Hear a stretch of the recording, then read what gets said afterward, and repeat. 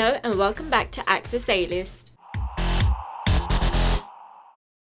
Haifa Wehbe has unveiled the much-awaited official trailer for her upcoming movie. The movie, which has been rated R due to its provocative content, centers around Haifa's character as a beautiful lonely woman in Cairo after her husband leaves her.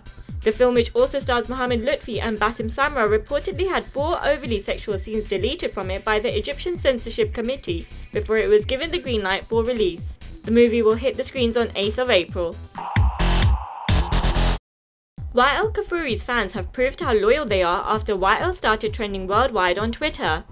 The hashtag #GoodLuckKingWael Kaffouri in Valentine concert was on the worldwide trends as the Lebanese star got ready to perform a Valentine's concert in Dubai alongside Lebanese beauty Maya Diab. We cannot wait to see the rest of the snaps from the concert. Cheryl Cole has dropped her biggest hint yet that she will return to the X Factor panel this year after the 30-year-old singer took to her Instagram account to post a Throwback Thursday image of her sitting next to Simon Cowell on the panel. Simon has already confirmed he will be back on the X Factor judging panel this year and also admitted that Cheryl is in talks to join him. That's all we have time for today, but we'll be back again tomorrow with more updates from your favourite celebrities. Bye for now.